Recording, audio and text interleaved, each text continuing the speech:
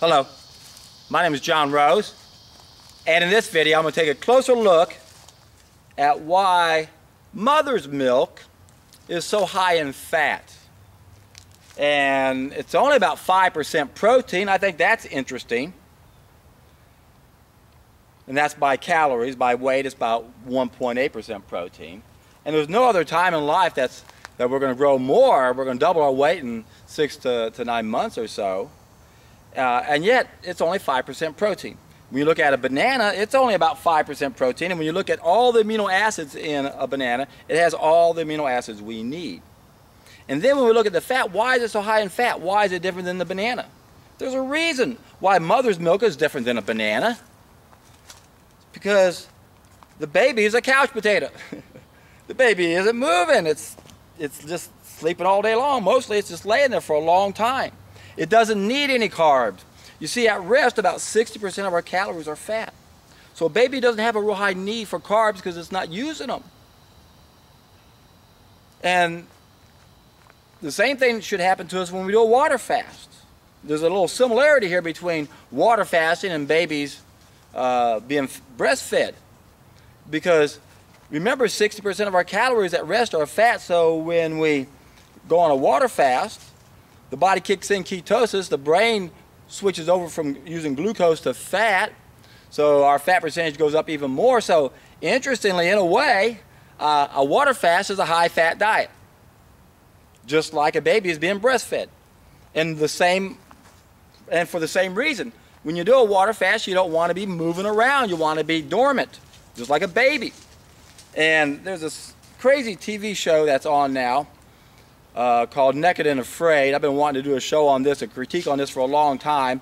Wasn't planning on doing it now, but I might as well bring it up because there's so many things to attack in this show because these people are obsessed with protein, protein, protein. Got to have their protein. They're brainwashed going into it. Oh my God, you're going to die. The body's going to break down. All these horrible things are going to happen to you if you don't get the protein, protein, protein. And they're obsessed with protein. They don't need the protein. They need the carbs. That's what they're hurting from, is the carbs. And like idiots, they're out there running around trying to get some protein, and they're losing their own protein in the process. If these people were smart for 21 days, they'd just go out and do a water fast and do nothing. And it'd be a good experience. They'd come away healthy. So when you do a water fast, you want to be like a baby. You want to just sit there and lie down. You don't want to be walking around and using up what you don't have. That's why you lose more muscle when you do that. That's why these people are struggling on that stupid TV show. And again, I've been wanting to do it because they overemphasize the protein. They act like the fasting's a horrible thing. It's going to, and I'm kind of convinced this is kind of part of by design to make us just to bombard our brains with bullshit, thinking fasting is bad and we need this protein. Oh my God. In one episode, it was funny, this one girl ate mostly fruit, and they go, oh, she didn't lose hardly any weight, and she did surprisingly good, even though she didn't get any protein. She did better than everyone on the show. She only lost like 10 pounds at the most, I think.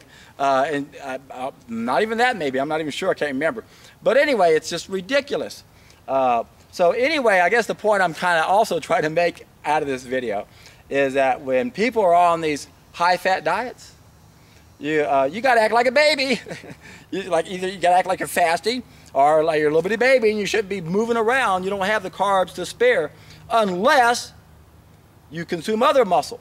So if you don't want to use your muscle on these high-fat diets, and you're going to deplete your carbohydrate fuel tank on purpose, then you better consume a whole bunch of extra protein to save your own protein, but then you're screwed for life because you're going to be damaging your body, and your lymph system is going to get polluted. It's going to back up, and our so-called experts don't know this. So if you don't have knowledge of this information, you're in a lot of trouble.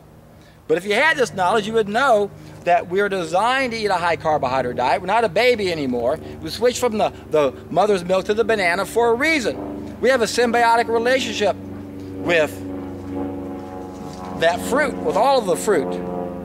Interestingly, all animals put casomorphine in their milk to make sure their babies become addicted to mama.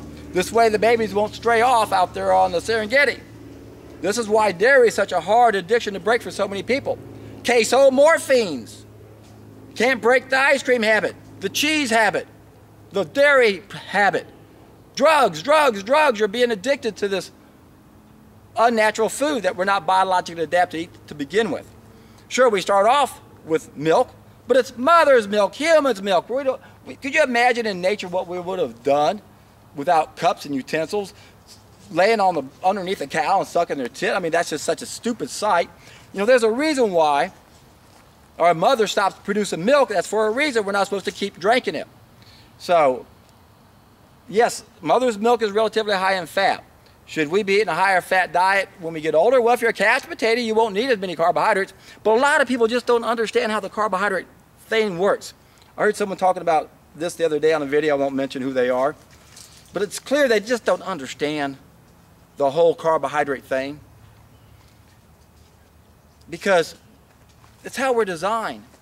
And this is the reason why the low fat diet really wasn't successful, because a lot of people just thought, well, if it's low fat, I can eat as much as I want.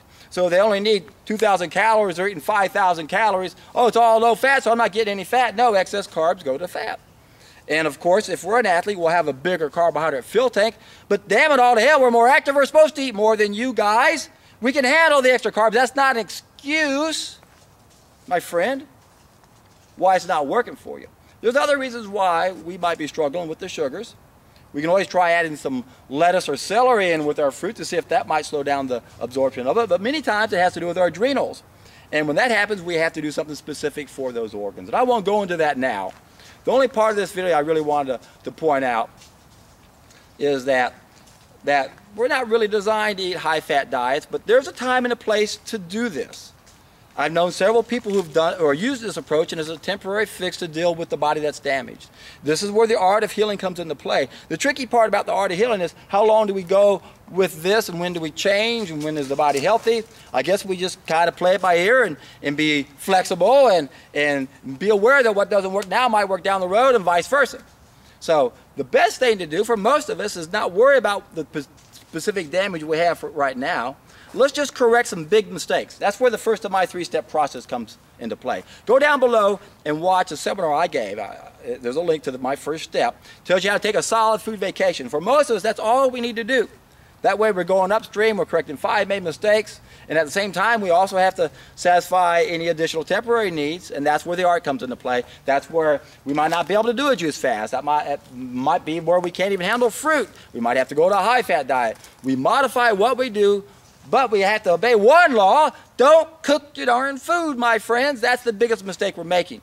If we got to go to high fat temporarily, fine, be a baby. No, just teasing. Be a baby, or act like a baby, or feed yourself like a baby. It can be done, but be aware you're not going to be getting the carbs you need to have an active lifestyle unless you're getting extra protein. So that's not the way to go. The way to go is a solid food vacation. You go down below, watch my seminar. If you haven't heard Dr. Roba talk about this, you'll be real excited to hear what he has to say. Watch the Deborah Duncan Show. That too is exciting. And if you like the video, give me a thumbs up. If you like my content, subscribe to me. Whether or not you don't like anything else, come on, man. This is an important cause. It isn't about me. Don't think, oh, I don't like it because he does that. Forget those things. We're talking about an important cause. Subscribe to me, not because of me, because of the message. Because it's to put an end to the needless suffering. Why? Because that way we can be in for a treat.